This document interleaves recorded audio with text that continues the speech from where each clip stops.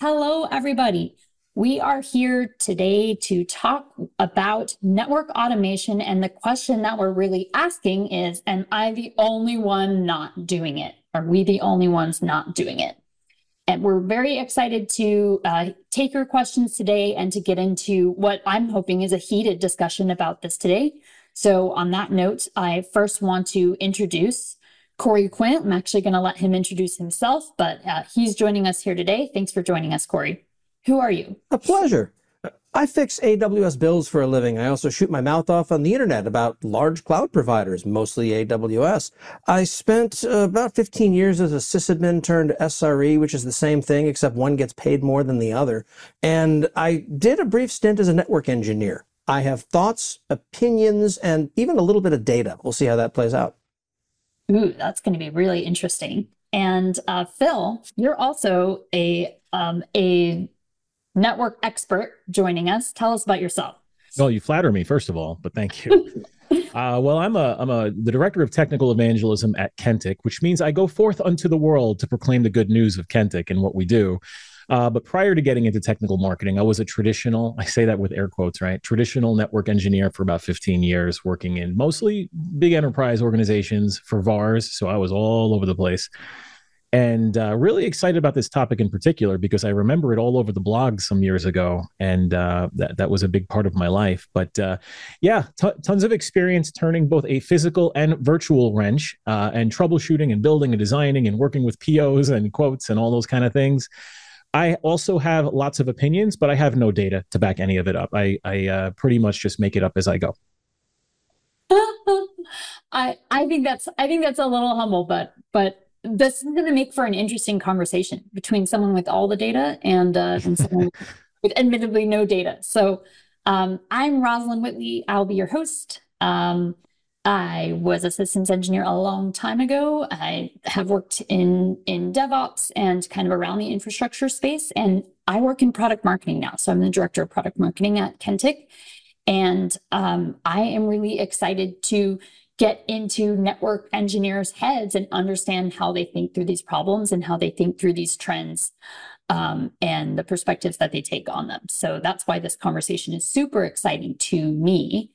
And so I've been thinking about, can I click to the next slide? Can I do it? Do I have the power? Yes. Okay, great. Thank you. So, yeah, when I think about network automation myself, I do think about it from a more of a software operations perspective, or I think about automation from a software operations perspective, because a long time ago, like Corey, I was a sysadmin. That's how I started.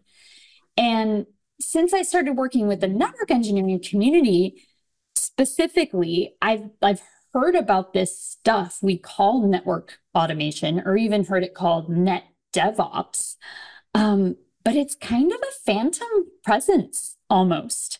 I definitely hear about it more on the marketing side, but I don't often hear our customers talking about it. So I'm curious about a few things, like what tools are we really talking about here? What tools have kind of evolved over the years as tools have evolved in automation tools have evolved in other parts of the stack. And also, like, what's the value there? Is there value there? And are people being left behind on that value? And kind of what are the consequences of that? But I think before we get into those kinds of things, I also just want to know, is Net DevOps even real? Like, is that a real thing? What do you think about that? That's where I want to start this off. I think that we like to smack words into ops and turn them into jobs. And I think that it doesn't go very well. But I was okay with being called a DevOps because if I could either, I could fight it and rail against the tide, or I could shut up and take the pay raise. So I went with the second option because I'm extremely self-interested in that particular respect. I think when it comes to network automation, we're talking about different things and past each other unless we're very careful. Network automation works great in a pure cloud environment where everything is done with Terraform or CloudFormation if you make poor choices. And that sort of ties things together. In the real world, Well, I spent a lot of time doing this in the dark ages where Rancid, which is a terrible Perl script, was state of the art. It would effectively log into all of your network devices on a schedule, grab the config and check them into Subversion, because this predates Git. And it would then tell you what had changed since the last time it ran. And this was great because since everything was configured via human beings logging into it, it helped solve okay, what changed and during what time slice did it change? And that was basically state of the art. Have things progressed significantly past then in the on-prem world? That's the question. You folks are Kentik. You should know the answer to that. Right, Corey? I mean, the thing is, you just explained how you automated a task. So network automation has value. And whether we use the name Net DevOps, because that kind of is more alluding to this concept of applying those DevOps workflows to how we manage a network and network operations. So I get it. There's some architecture there for sure. But it is a different way to approach it. Rather than flying by the seat of my pants, configuring devices on a CLI with, over SSH or on a console cable, and doing that box by box and trying to figure out doing show commands. So I think there is a tremendous amount of value in automating and making those mundane tasks, happen automatically. And whether it's just starting with things like doing a diff, like you said, and looking at configuration changes and, how does this inventory files and things like that. But the network does lend itself to a lot more difficulties, I think, than other parts of the infrastructure. So if we can broaden it to IT operations, you remember like back in the day, folks were using like Puppet and Chef to manage like Windows and Linux and things, right? People have been automating infrastructure for a very long time. It's not a weird thing. But for some reason, it hasn't taken off, I think, to the extent that we expected it to, specifically in hardcore networking. That's really interesting to bring that up because I used to work at Puppet, right, Phil? And I actually had a kind of a question about that. Corey, I'll let you go in a second. But I think that configuration management itself, maybe Corey, you can fight with me about this. Configuration management is kind of one step above what we were talking about before, which is just automating, scripting, automation to log into your devices and check the status and things like that. Configuration management is like you have a desired state. And then maybe a step above configuration management is like configuration generation. And does that exist is one of my questions, but I'll let you take Phil's question where you want to take it to, Corey. I was a traveling trainer for Puppet, and I wrote part of SaltStack. I have opinions on these things. And I think the accepted way of viewing it, at least over in the computer side of the world, has been that you define a state that the systems ideally converge to. Do you do that declaratively? Do you do that imperatively? The smart move in many cases is to do both, but ensure that you have something that adjusts to a common baseline. The problem with doing this on the network is, well, first, you don't, to my understanding, have a whole lot of the same testing frameworks available. If I blow up a virtual machine, we can laugh about it, and that's awesome. If I blow up a core switch, for example, suddenly all those computers just became effectively expensive space heaters till it comes back on. And if I don't have a realistic out-of-band management network to go in and fix it, I'm driving across town or calling the smart hands, which is doing a lot of heavy lifting in some cases over at the data center. And I know that I've done a lot of firewall changes where I'll have a cron job set to fire off in 15 minutes to revert the change I just made to avoid exactly that drive. People are very careful about this the second time. Right. And that's because the network is the actual substrate. It's the mechanism that delivers all these applications. So everything is mission critical. You wiggle the wrong wire, you take down the Chicago office, right? So it has a different level of impact than I think a lot of other components of IT kind of as broad brushstrokes. And so, I don't think that, somebody's asking, like, how do you define Net DevOps specifically, right? Roz, if it's okay if I jump into that? Yeah, I was just going to try to get you to answer that. Yeah, that's a tough one. So good luck, because I remember trying to answer that, not just me, but an entire room of about 300 people in New York last summer. It was, what was that? Net DevOps Days, right? Which is now part of the Network Automation Forum and AutoCon. We know it's real because it has a conference. What's that? We know the term is real because it has a conference. That's right. It's real because it has a conference with sponsors. So that being said, we nevertheless discussed it for half an hour as a group. People raised their hands and offered things. There were PowerPoint slides. What is Net DevOps? A very nebulous, ambiguous answer. It was basically applying the things that we know in DevOps, applying the workflows that we've used in other parts of the infrastructure to the network which you can't do perfectly because, again, you don't fail fast, fail often, boldly with the network. Especially if you're managing a hospital system, we don't do that. We're very risk averse there. But it is applying. If you're not, your successor will be. Yeah, right. Resume generating events, but it is applying those processes of do we have inventory files and configuration management and lists of devices and all those tools in place where we can automate certain tasks, and I do differentiate automation from orchestration, but let's just stick with automating basic tasks. Imagine just grabbing interface names or circuit IDs from interface descriptions that you have on a bunch of routers all over the place. You can automate something like that without blowing up your network. So there you go. Or automatically updating configuration files when a new network device is added and it populates. So there's a lot of things that we can do to make life easier as a network engineer that is akin to the DevOps world. They're in the Net DevOps concept, but routers have bugs. They have routing adjacencies and things where if you wiggle something the wrong way and a timer's off, you have a data center outage or something like that. So yeah, that would be my answer to Dave, who asked about how do I define Net DevOps. As far as like SDN, wasn't that the magical thing? I haven't heard anybody talk about SDN in like 5 or 7 years. Where did that go? 15 years ago, it was the thing that was going to change everything. But on some level, haven't we sort of seen that already? I mean, I've been playing around with Kubernetes in preparation for a talk I'm giving on Friday. And it's handling an awful lot of building its own network devices and doing things that make some level of sense to someone, I'm sure. But it's effectively a closed system.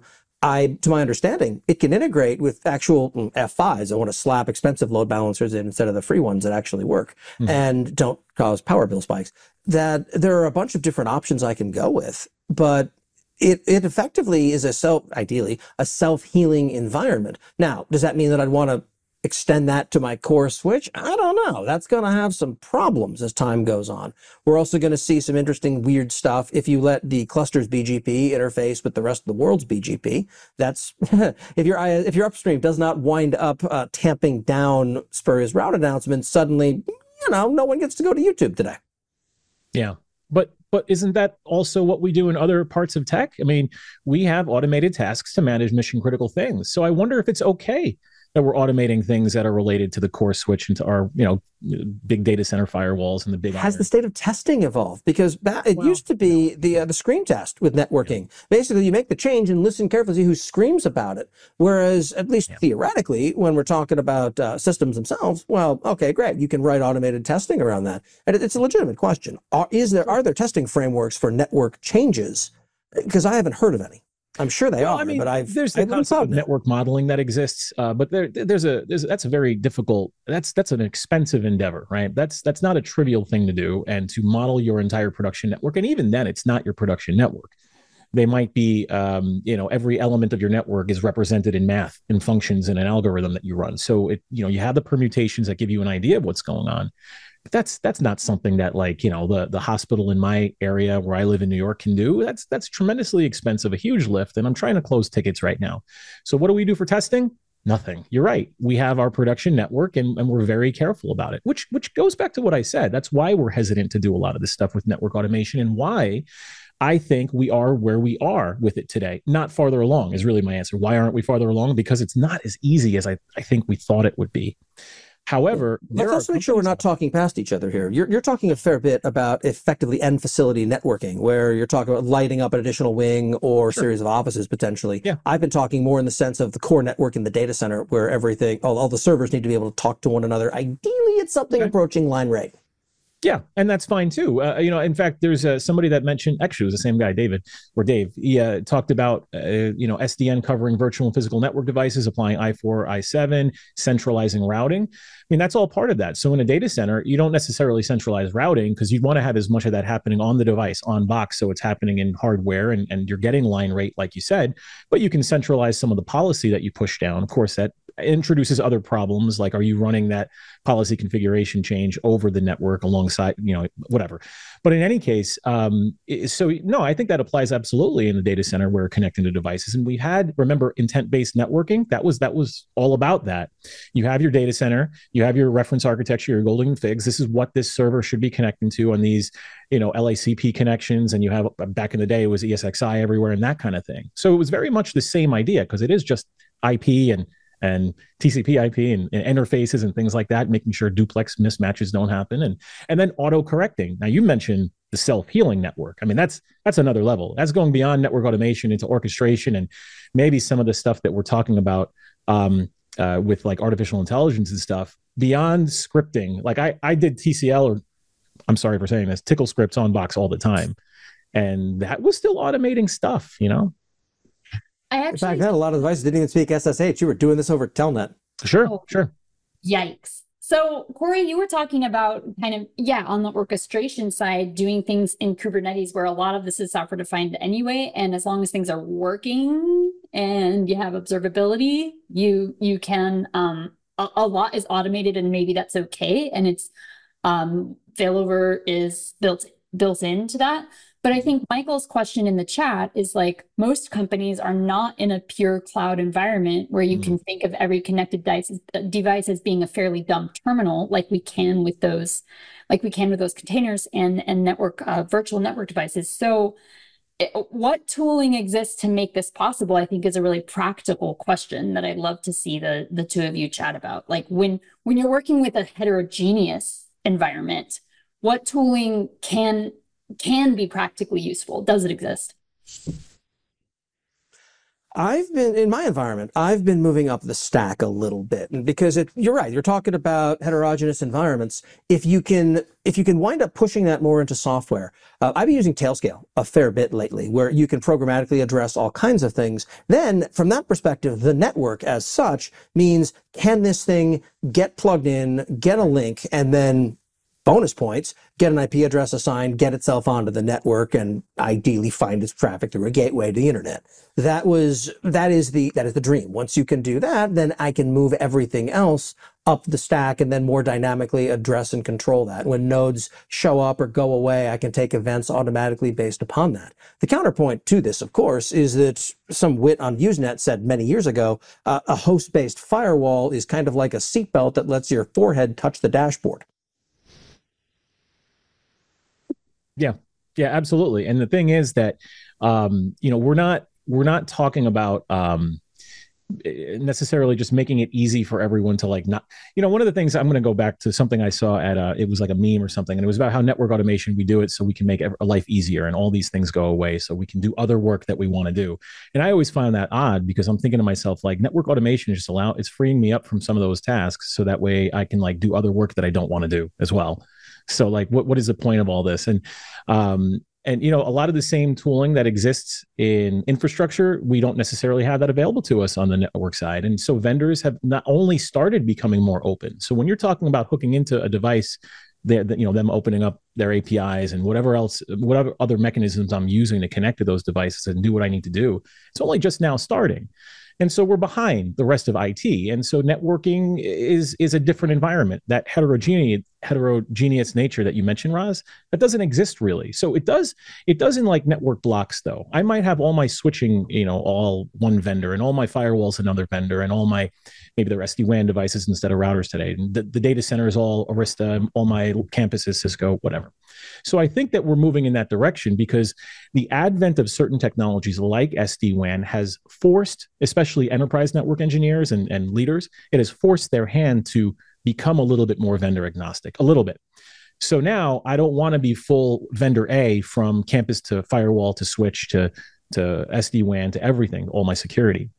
And so I am seeing that heterogeneous network that we've dealt with for decades starting to change a little bit as a result. And I think that's opening up the opportunity for network automation as well.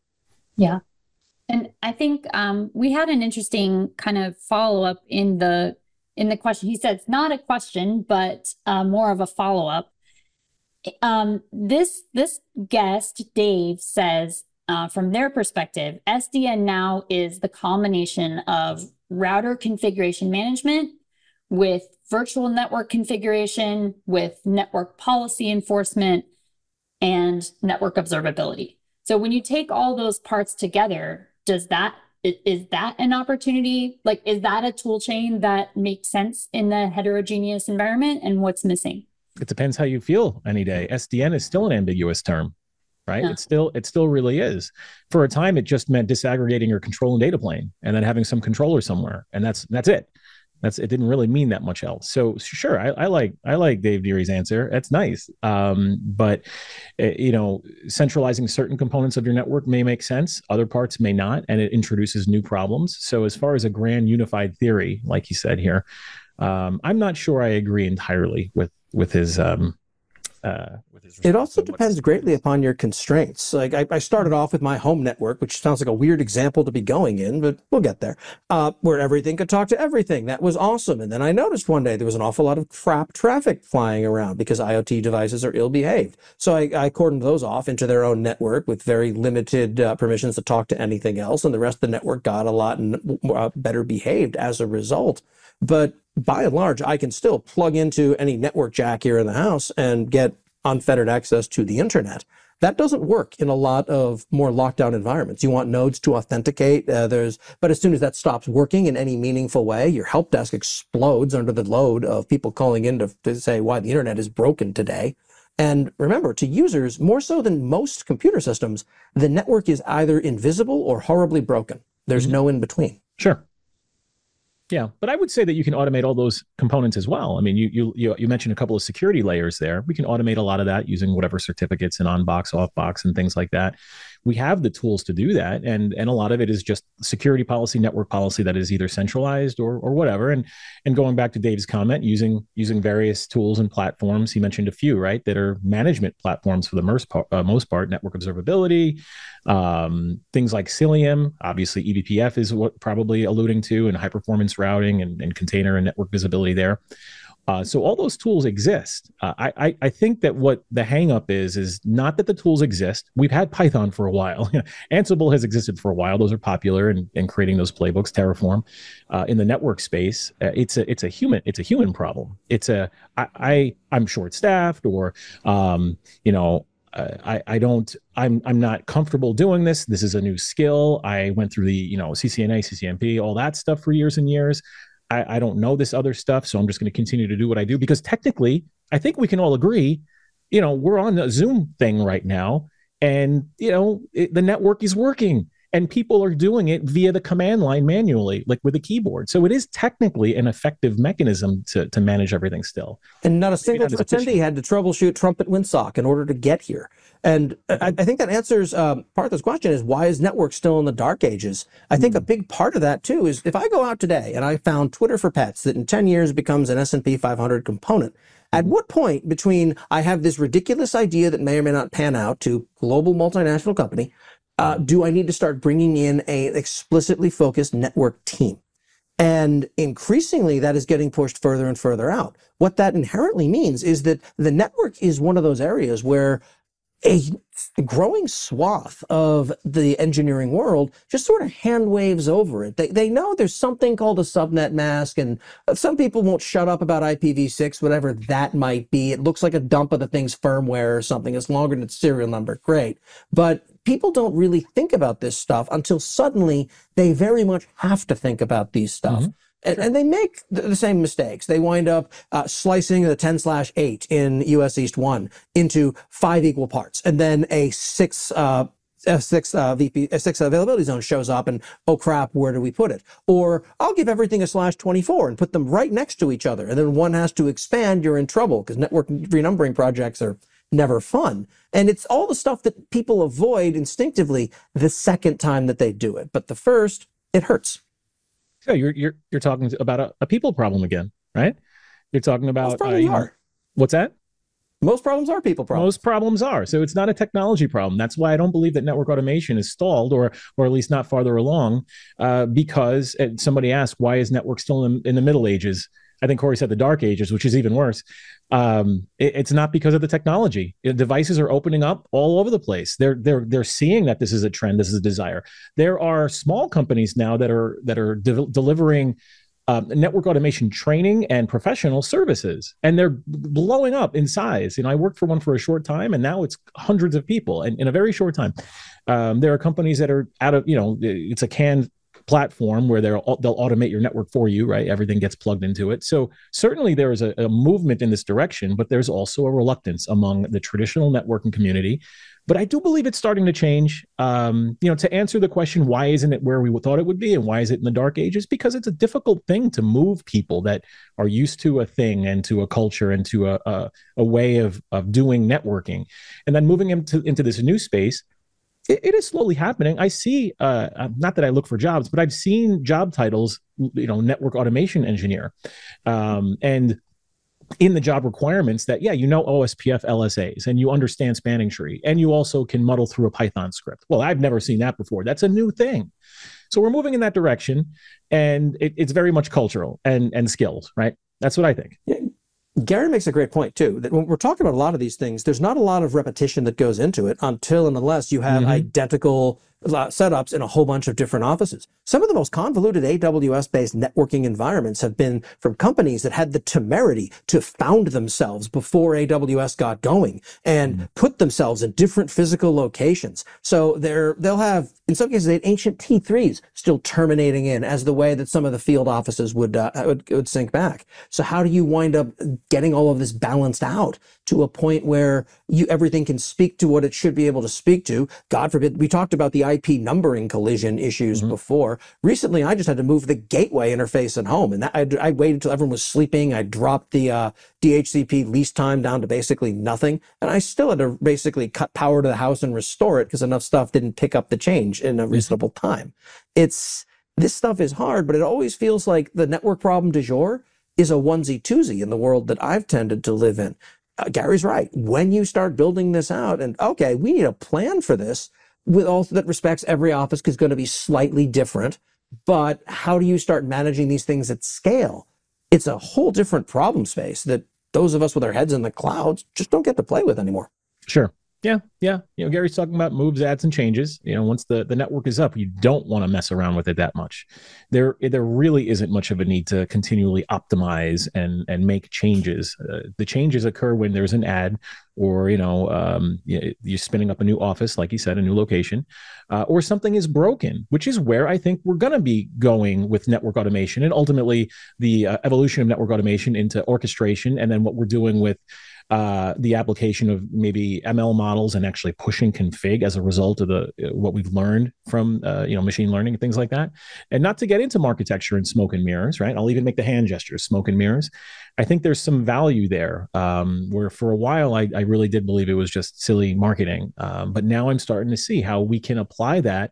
And so again, it's not just like the simple scripting network automation. It's much more advanced than that, but I'm seeing that we're moving in that direction. And there is something that I think we can incorporate into that workflow that we can then say, oh, this is Net DevOps. Now we're using all these tools together, because I don't believe that like you mentioned DHCP.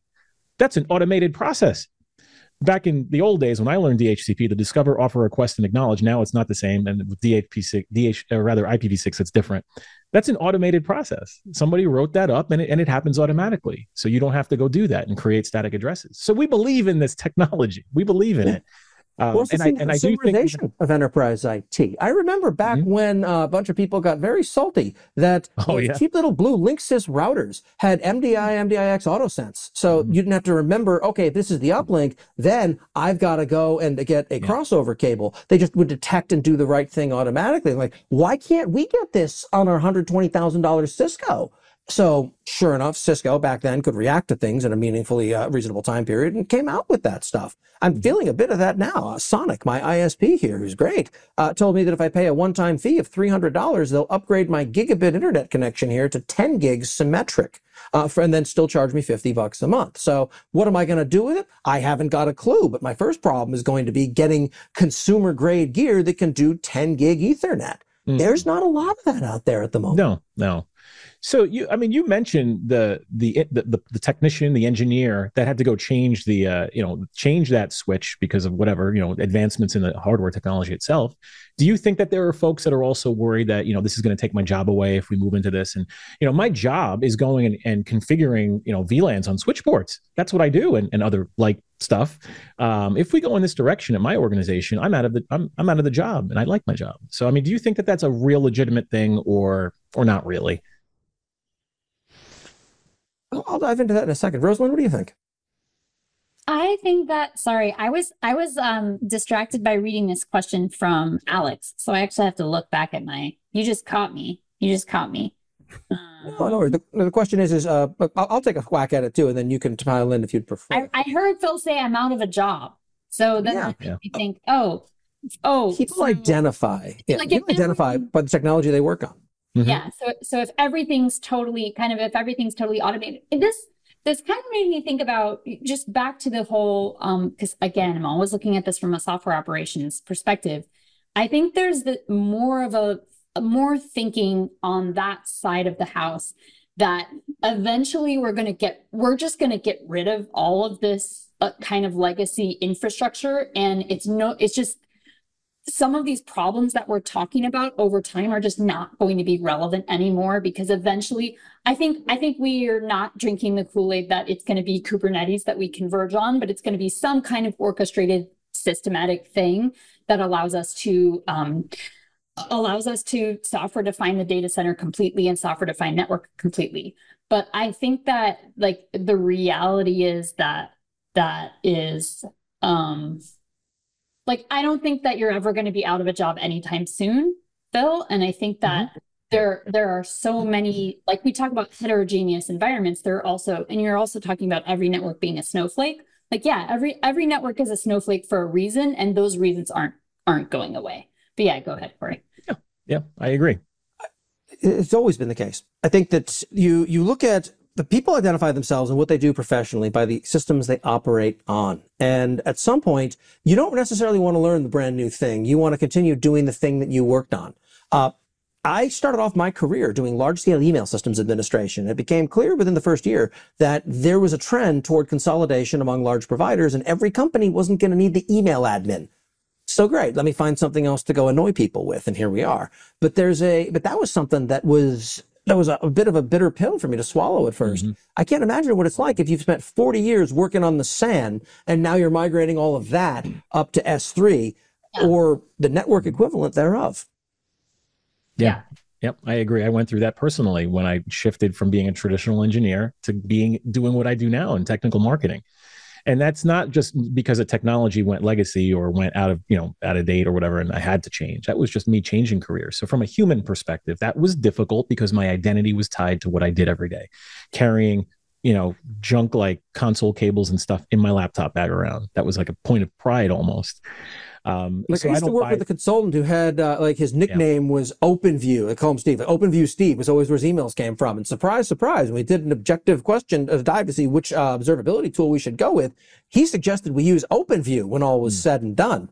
Imagine that. People identify themselves by their technologies. Yeah, and also, I don't buy it that everybody's scared about losing their jobs. We have all of human history to look at. That when a new technology comes out, things change. That's for sure. You do need to be comfortable with. But not all the individuals involved uplift. There's also some generational aging out that happens. Where no one today is starting their career by learning COBOL or Perl. I hope. Well, if you work so eventually. Yeah, eventually the people who are still who are the specialists on this will no longer be the folks that are actively in the workforce by and large. We have lifespans.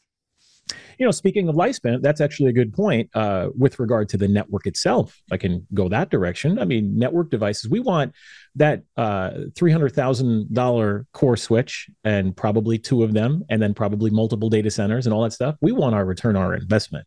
I know the CFO wants to see that sit in there and work in production for as many years as possible.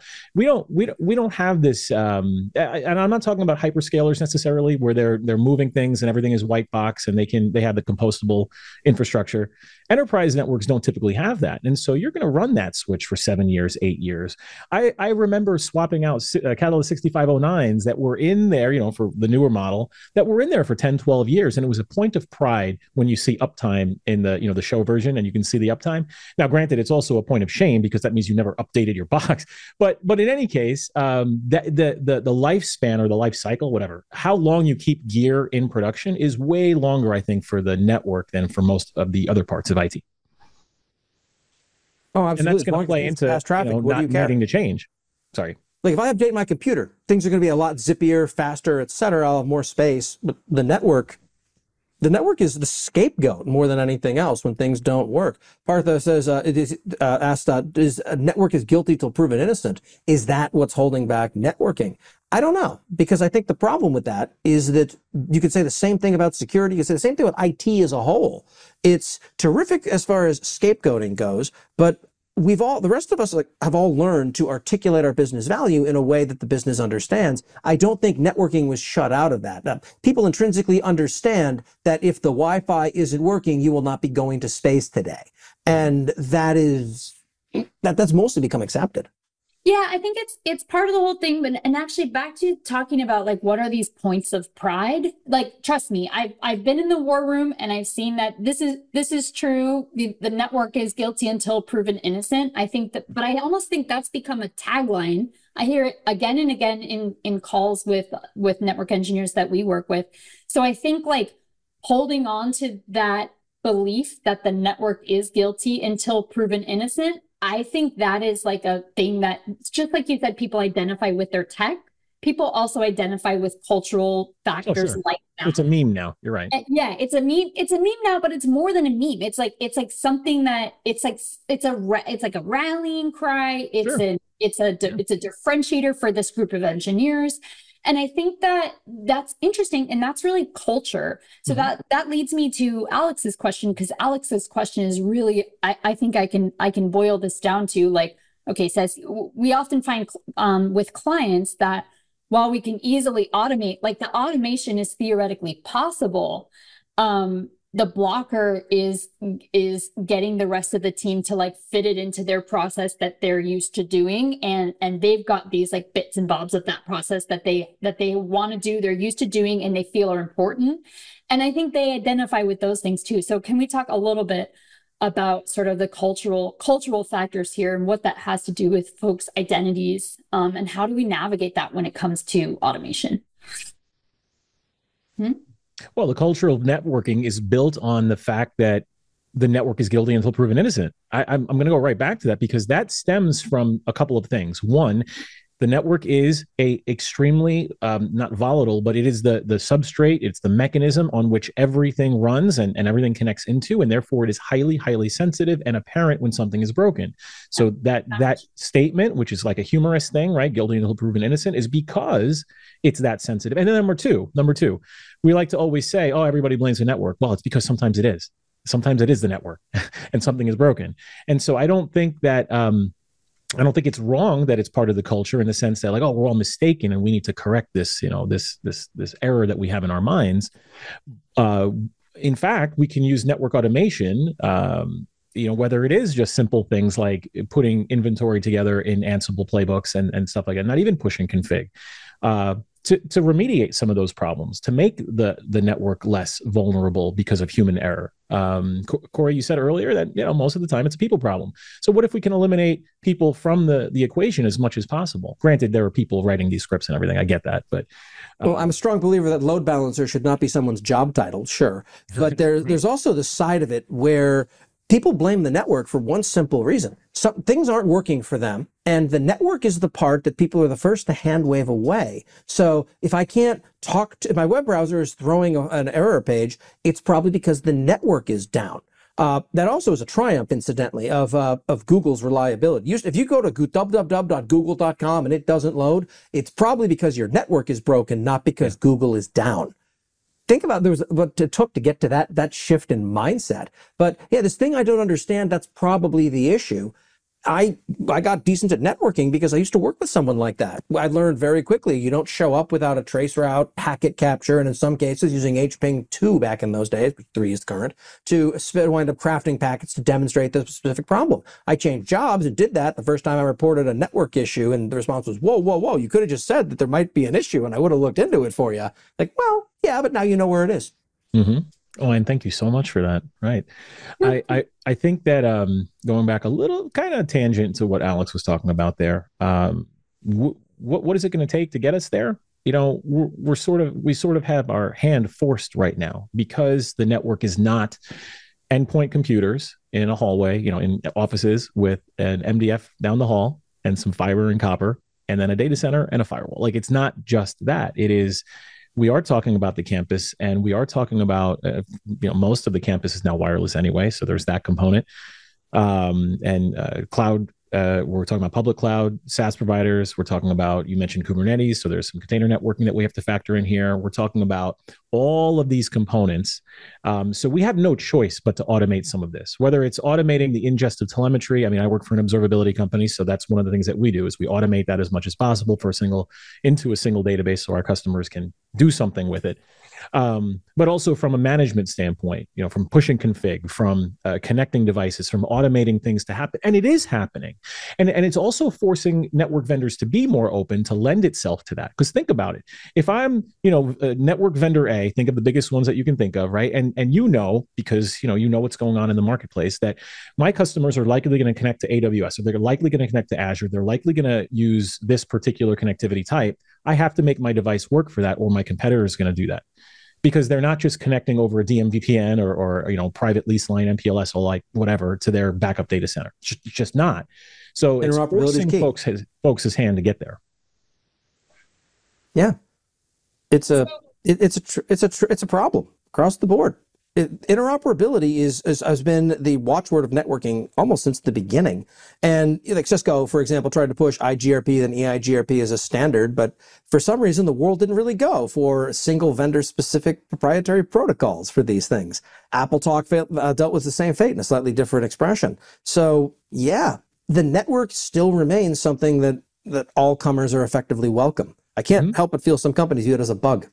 Yeah, but I do think that the way we do networking today is pushing us toward automating more of these tasks and becoming more amenable to a vendor agnostic, perspective, because we have no choice.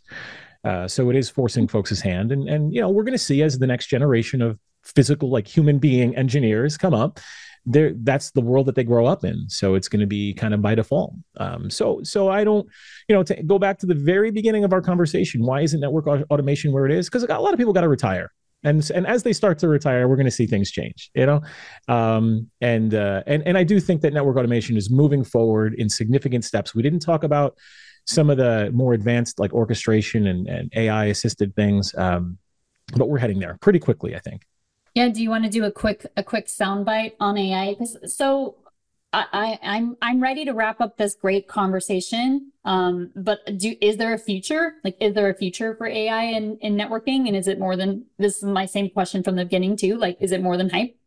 If there's one thing that I desperately want from a network, it is someone to be incredibly confident but also completely wrong about whatever it is that they're telling me, because surely that's not going to cause any problems. I mean, I'm a mediocre white guy. I don't need the competition in doing that. What's it going to do next? Start a podcast?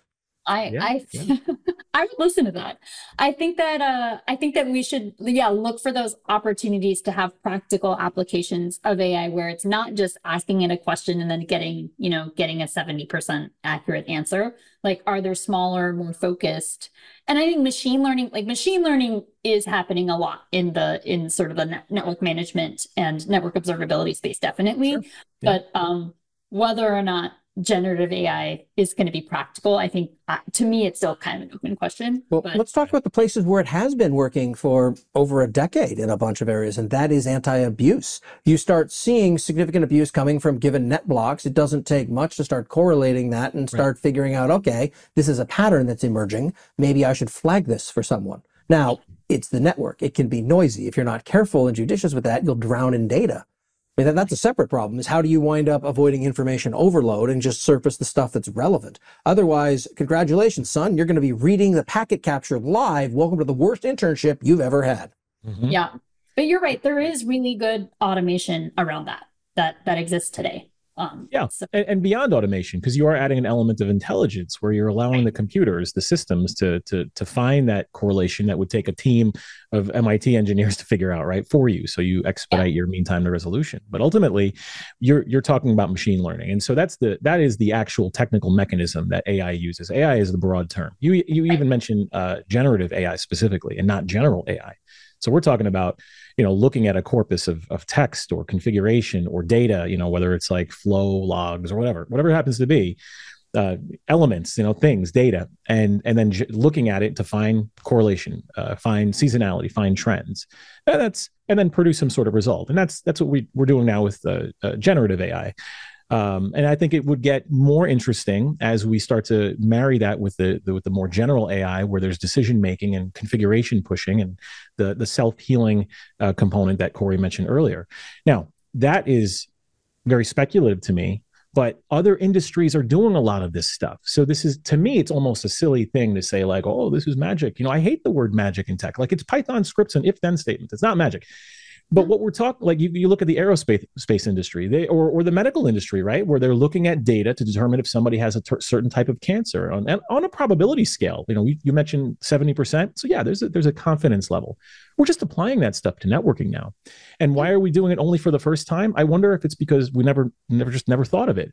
Now, when I say, remember the old line though, that a computer cannot be held responsible, therefore it should never be in a position to make a serious decision. Past a certain point. Okay, fair enough. Okay, we'll drive cars. A tremendous amount of benefit that we can derive up to that point. Tremendous amount. Sure. And even surfacing is when a human make the decision. Sure. I'm not opposed to that. Yeah, absolutely. And so we're talking about creating maybe an automated root cause analysis kind of thing, so you're hearing that more. So it wouldn't be all the way down to like the self-healing thing where it's literally pushing config for you, but maybe it does in certain areas. Can I have the network? The AI would agree with my assessment of the network. My network design is perfect. The problem is the users. So if we boot all of them off, problems. That's true as well.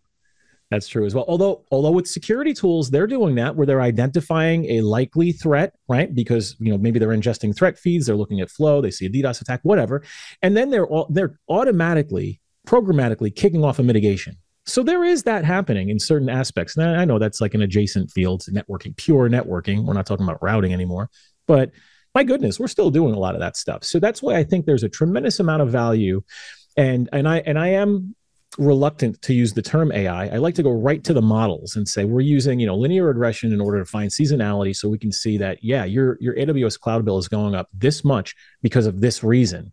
Here's what's been happening over time, or identifying the difference, which is difficult for a computer to do, but the difference between something that's just weird and something that's bad, that's actually affecting application performance. Like I got couple hundred gig links in my data center, active passive, which is a stupid design, but they're active passive. One is my production, the other one's passive, so it's a backup, and it starts to tick up, and it's like running at 1 meg one day, then 2 megs the next day. It's literally affecting nothing, but you are starting to see a trend. And imagine a computer saying, "Hey, we're seeing a trend." So there's value there. And I think we're going to just see that develop over this next year or two as we start to see how can we apply this, what problems can we solve. I would be remiss if I didn't say that I'm also concerned about the square peg round hole thing, where it's like, oh, I got this ML model, I got this LLM, I figured out whatever, where can I apply this and then put a price tag on it and a PO. So there is that.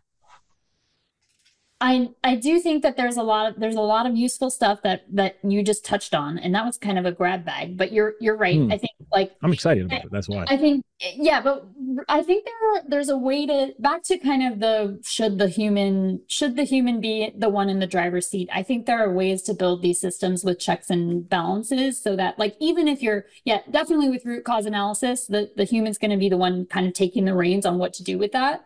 But even when it comes to pushing configuration, I can get a system that derives, that analyzes the telemetry, derives the correct, an assertion of the correct configuration, kind of pushes that to me. Then I take a look at it, and then I decide when to pull the trigger. And I think that's going to be a really important step. Is kind of having all that that is really a chain of like technology that we've talked about all day long that already exists. So I think it's an interesting time. We live in an interesting time. And we do have to wrap up our conversation today.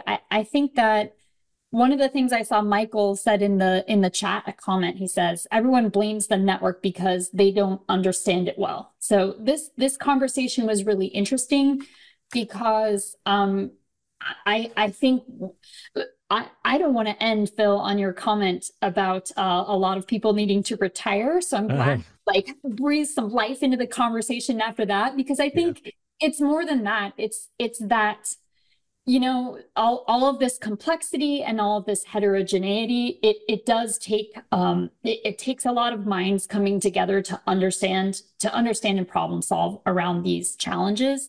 And I'm glad to hear that we're excited about not only where automation is going, but where artificial intelligence can take us and how that can help our human minds to come together and solve some of these problems around complexity. As infrastructure side, things continue to evolve and age out. I would say tech needs to age out more than people.